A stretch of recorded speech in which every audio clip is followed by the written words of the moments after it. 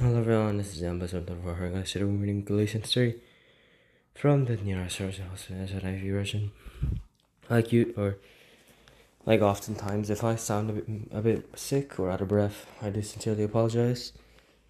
I happen to be quite sick. Yeah, we're going to be reading Galatians 3 from the New Source NIV version from BibleGate2.com. Or if you guys don't want to be long, you guys can go to BibleGate2.com if you guys, I don't really care how you guys know, but let's get started. Galatians 3 in the NIV version. Faith or works of the law. You foolish Galatians, who has bewitched you? Before your very eyes, Jesus Christ was clearly portrayed as crucified. I'd like to learn just one thing from you. Did you receive the Spirit by the works of the law or by believing what you heard? Are you so foolish? After beginning by means of the Spirit, are you not trying to finish by means of the flesh? Have you experienced so much in vain if it really was in vain? So again I ask, does God give you His Spirit and work miracles among miracles among you by the works of the law, or by your believing what you heard? So also Abraham believed God, and it was credited to him as righteousness. Understand then that those who have faith are children of Abraham. Scripture foresaw that God would justify the Gentiles by faith and announced the gospel in advance to Abraham. All nations will be blessed through you. So those who rely on faith are blessed along with Abraham, the man of faith. For all who rely on the works of the law are under a curse, as it is written, "Cursed is everyone who does not continue to do everything written in the book of the law."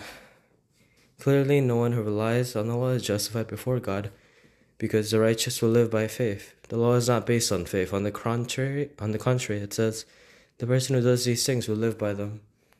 Christ redeemed us from the curse of the law by becoming a curse for us. For it is written, "Cursed is everyone who is hung on a pole." He redeemed us in order that the blessing given to Abraham might come to the Gentiles through Christ Jesus, so that by faith we might receive the promise of the Spirit. And the law and the promise. Brothers and sisters, let me take an example from everyday life. Just as no one can set aside or add to a human covenant that has been duly established, so it is in this case. The promises were spoken to Abraham and to his seed. Scripture does not say "and to seeds," meaning many people, but "and to your seed," meaning one person, who is Christ.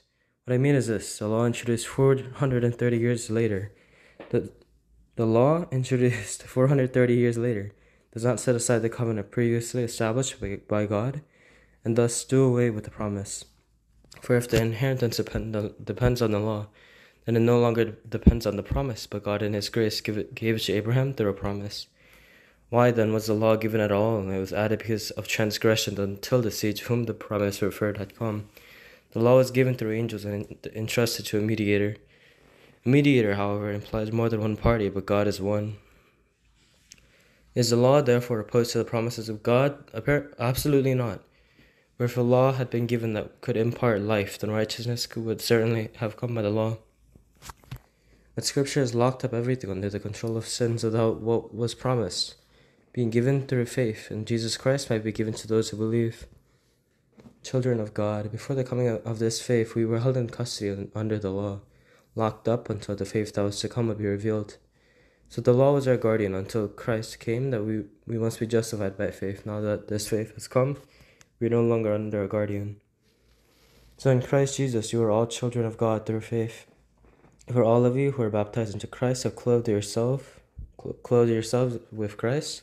There is neither Jew nor Gentile, neither slave nor free, nor is there male and female, for you are all one in Christ Jesus. If you belong to Christ, then you are Abraham's seed and the heirs according to the promise. You guys will enjoy it, and I'm going to see you next time. Bye.